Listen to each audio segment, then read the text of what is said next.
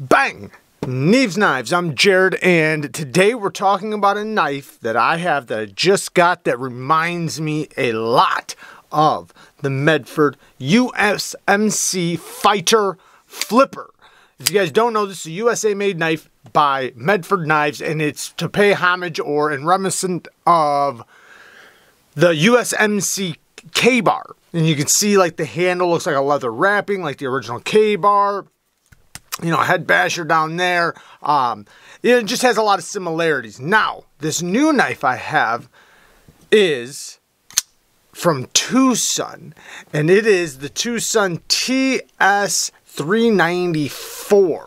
And it's a WONG design, but if you really look at it, you can see where I'm going with this. There's a lot of similarities here between the flipper tab, the type of blade shape, the hand guard, the way, you know, like it's, you know, ergos are. Now, the ergos feel very different. This is contoured, and it's actually very, very comfortable. We'll go more into that in a second, but it just reminds me so much of that knife. Now, let's go into this, because this thing has surprising geometry. It is very thin behind the edge. I measured it about 12 thousandths behind the edge with their edge angle. After, if I reprofile it and I lay back my angle as far as I'd like to go, it'll still be 15 thousandths behind the edge. So, amazing cutting geometry.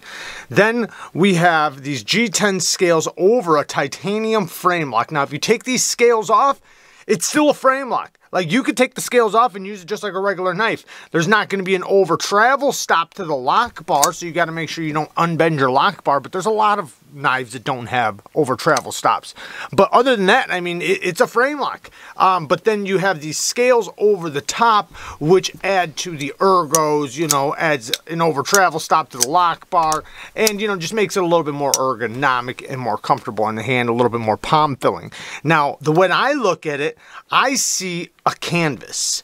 This looks like a very easy cut that somebody could do with some really nice micarta, some nice wood, or whatever, fill in the blank, because it's just a flat slab of G10 with two really beefy screws. So you have two screws holding it in, two T8s that are very beefy, holding on the scales onto this titanium frame lock. It does have a back spacer with a lanyard hole because it does not have a clip. That's the downfall. It does not have a clip, which I hate. I wish it did. The thing is, though, is that this G10 is very grippy, so I don't know how well it would work, you know, going in and out of the pocket. It would have to be a specific type of clip to work on this type of G10 or this type of milling, but it's still pretty cool.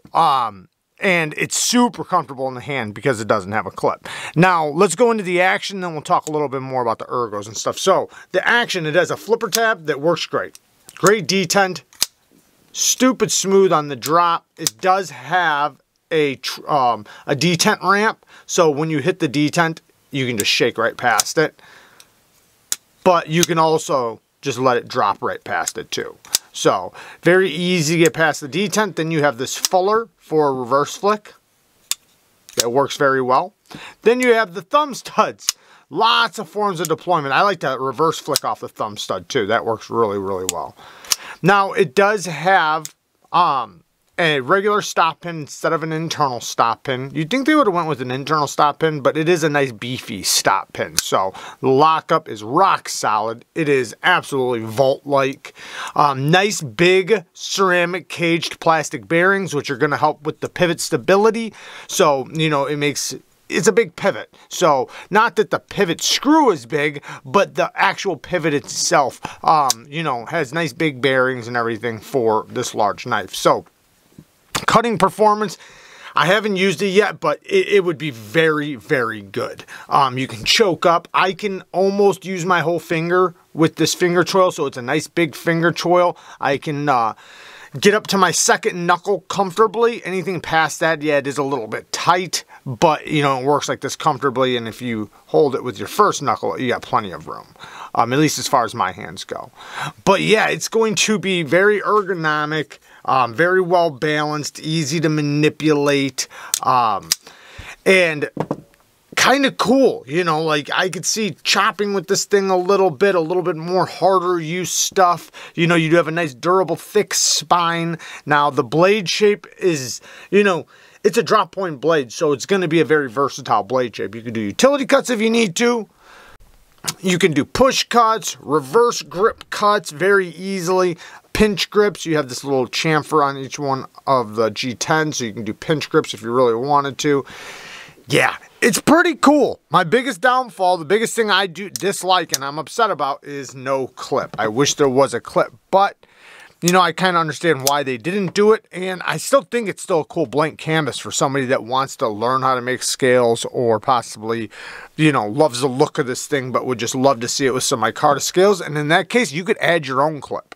And technically, you could do that to this too. You could, you know, tap some holes and you know, get a clip. So, but anyways, it was pretty affordable. I did get it for a really good deal. I will link everything down in the description. It is only D2 steel, so that is another, you could consider it a negative. I will say it does have a stone-washed blade, so that's going to help with corrosion. Good-looking blade, too. Very good-looking blade. But yeah, D2 steel. So, you know, it should have relatively good edge retention. Toothy edge is what it's going to do best with. So I would say between 400 and 600 grit is where I personally like to keep it. 600 grit I think is just a great all-around grit finish for D2. You could obviously put a low angle on it because you have all the room in the world to do it, and you know, it'll only increase the cutting performance and edge retention, and you know, you have the ability to do it with a knife like this. You can lower back the angle so far on this. So lots of great things about this. But anyways, just a quick look at the new TWOSUN TS394. I love you guys. Thank you guys for watching. Peace.